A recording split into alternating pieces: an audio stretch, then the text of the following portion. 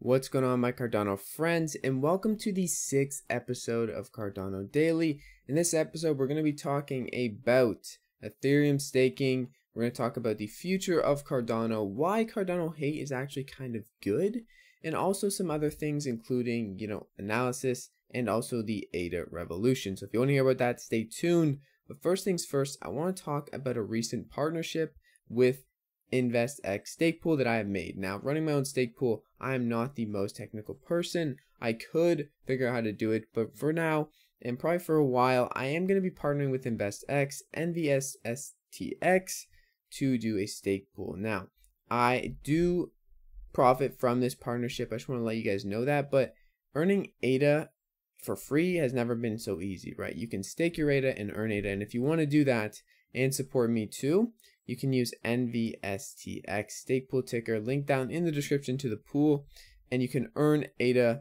while staking your ADA. Just a few simple clicks. I'll also leave the link down to how to stake your ADA down in the description. So that being said, let's move on to today's news. And the first things first is talking about Ethereum staking. And Ethereum staking, if you haven't heard, there was a major staking event where the people holding the private keys of the people staking lost $75 million worth of user funds, and that was pretty bad. But there's also a thread how that was just a tip of the iceberg.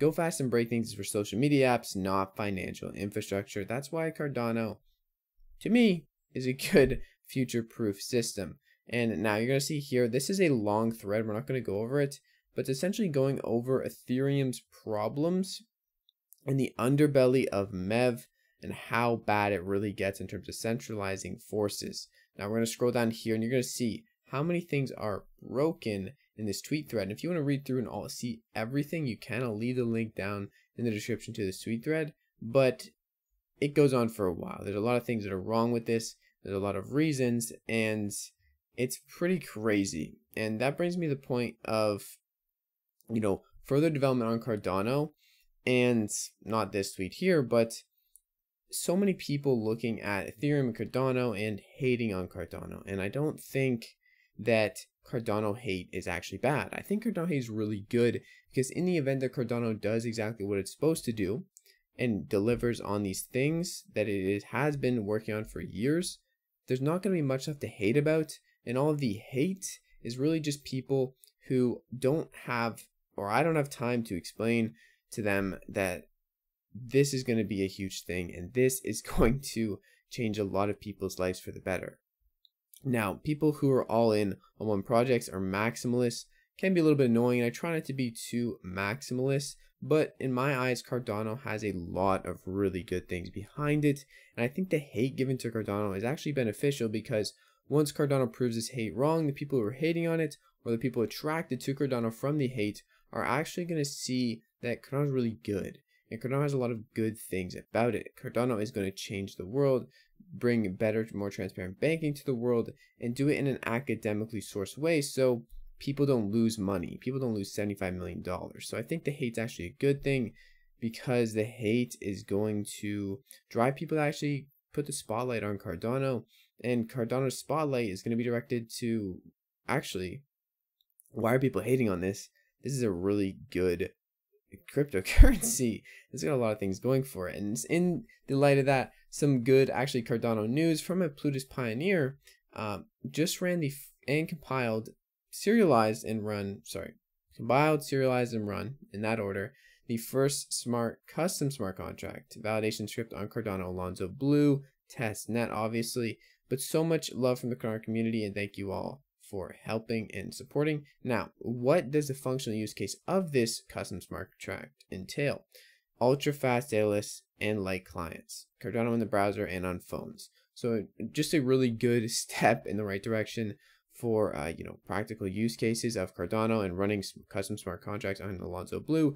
This is pretty awesome, and I really do like this step. And it's kind of cool how Charles responded to a tweet about the functional use case. Very nice. Now, another thing we're going to be looking at is people commenting on analysis or being experts or critics in the comment section, whether it be on a YouTube video or a Twitter reply, and how when you go and look at those people's profiles or you go and look at something they're doing, they're not building anything. Those are people that aren't actually making big, bold analyses. They're just there to put you down. So if you're one of those people who gets bogged down by comments or sees comments and critics and get really mad at them, just try to not to worry too much about it. Try to tell myself that too. But a lot of the experts and critics in the comment section aren't really experts or critics, and they're not making actual analysis. They're not actually trying to stand and put their face out there. They're not really that confident in their views if they're just typing behind a keyboard. So keep that in mind. And one last thing before we end this episode of Cardano Daily, I know the last tweet wasn't really related to Cardano, but I wanted to keep it personal because that is this channel, and this channel is going to continue to be personal because I like that. So join the ADA revolution, whenever you like, an open invitation, if you will. And I tweeted this out yesterday because I really do believe that Cardano kind of brings people together, and it's an open invitation. There's no pressure to join the revolution. I know it's kind of cult-like, but there's no pressure to realize that Cardano is a good project. There's no pressure to be a maximalist in Cardano, and it's not just Cardano that's going to win. It's a lot of other things. It's Bitcoin, maybe Ethereum's going to be a good competitor. Maybe Solana is going to come up and really compete with Cardano and push it to its limits. I really hope so, because that's going to develop a lot of new things faster in the blockchain space and in the crypto space. But the revolution that is Cardano or whatever cryptocurrency, especially Cardano, you're not going to be outcast because you hated on it 2 years ago. You can join whenever you like, and you can start liking Cardano whenever you like. And most of the people, majority of the people in the Cardano community are going to open you with welcome arms, okay? Just want to point that out. Most other crypto spaces are not like that.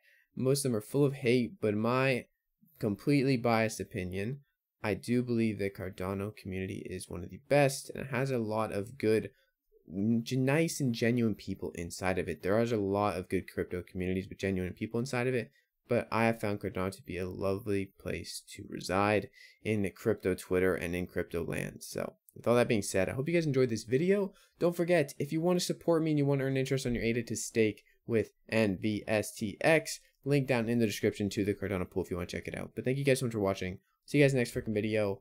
Peace out.